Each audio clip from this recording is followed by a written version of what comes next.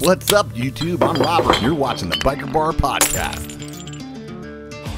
Our whole low density layer thing, where we want to put softer shit right next to your head. Yeah, I want it in every helmet, not just, everything over $100. Yeah, and let's talk about that. But I think first we need to get people up to speed on what that is. So those of you that are listening that are familiar with MIPS, that's a system that allows the helmet to rotate, sort of like your brain shakes around inside of your skull and the fluid in there.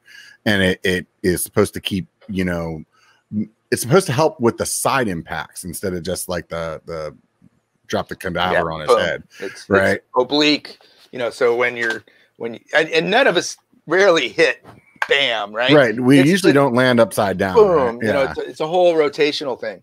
So that's what MIPS is designed to do and does work. So one day you decide, I want to do something different. So how did that come about? Why didn't you just go pay the patent and throw MIPS in your stuff? Partially because I think that, again, back to helmets are too hard. With MIPS, you put a plastic layer between your skull and the foam that's supposed to crush. So you're slightly protecting the foam from crushing. Oh, I see what you're saying. So, and I've tested MIPS, and I'm going to tell everybody that bought a MIPS helmet that what they tell you it does work. It does slow down rotational forces, and that's important. So I'm not here to bash on MIPS and say they're full of shit. They're not. They accomplished something very important and taught us about it. Yeah, I mean, I remember when the first time we talked about this, you were like, "Hey, man, I'm stoked that they did that because they made people start paying attention to it." Yep. But as I started researching more and got into this whole thing of helmets are too hard and how do we make softer stuff, I actually met Dr. Dan Plant from the Imperial College of London, who was working on the gel pieces that we now use. His background originally was from the UK military. They gave them money to study when a Humvee runs over a bomb in Iraq, Iran, Afghanistan, wherever. That the Humvee survives, but everybody inside gets killed because or majorly injured. So how do you reduce those forces? And then it went from there, and then it went to boxing studies where he told me this one story where I was on the fence about MIPS. I'm like, does this stuff really work? And and he's like, so he says, an Olympic boxer cannot knock out another boxer with one punch. And you're like, well, I've seen a lot of knockouts. And he said, yeah, I just said one punch. There's a couple of reasons why. The Olympic boxers have bigger gloves than pros and MMA. And then they make them wear headgear. So they can't hit directly that 75 Gs that we just talked about. You just can't reach it with that stuff. So how do you knock them out? 1, 2, get the brain spinning. You get the brain spinning, the layers of the brain spin at different rates. The axions break, knocks them out. And that's when he told me that's when I went, oh, that's what MIPS is trying to do. They're trying to slow down that rotation. So like hit him on the top of the head, hit him in the jaw on the other side, and then it's just going to twist the head around and lights out. Shake. That's it, huh? Yeah. Yeah. So that's when I started really paying attention to the rotational stuff and said, all right, so, and he had the initial idea of, well, what if we put these gel things? And he put it in Liet's helmets first. Liet has those Turbine 360 pieces. Yeah, I have to take a look at those. I'm not familiar. Is this similar though? Similar idea. Similar idea. And he, we started talking. He said, and we can even make a more efficient structure. And now actually last year, he worked with Fly on their motorsport side, and they've got another structure. So it's material combination, because he actually worked originally with D3O.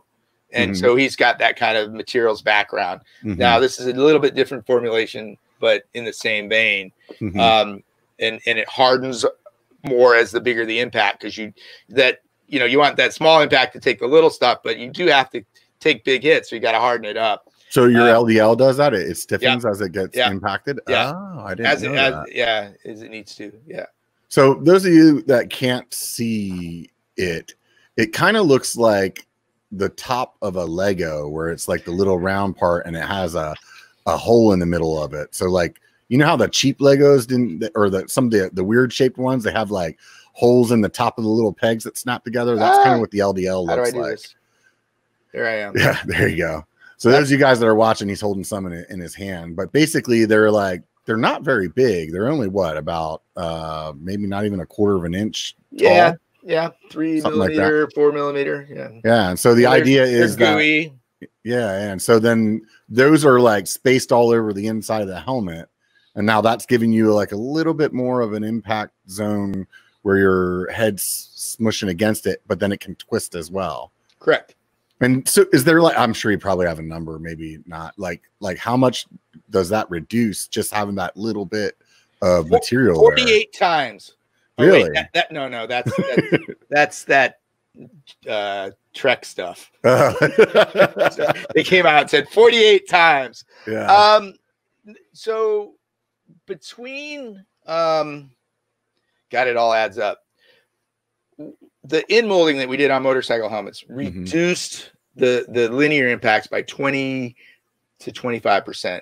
Then we added the cone shapes that we haven't really talked about. That added another 5-6%. So we're getting up there. And it also depends on if we're talking a linear or a oblique impact. We see reductions in oblique impact, so the rotation stuff, same stuff as MIPS, in the 20% range.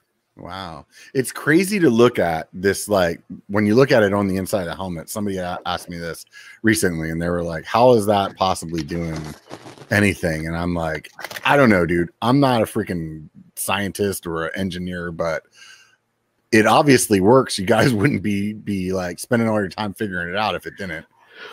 We actually spend a lot of time on it.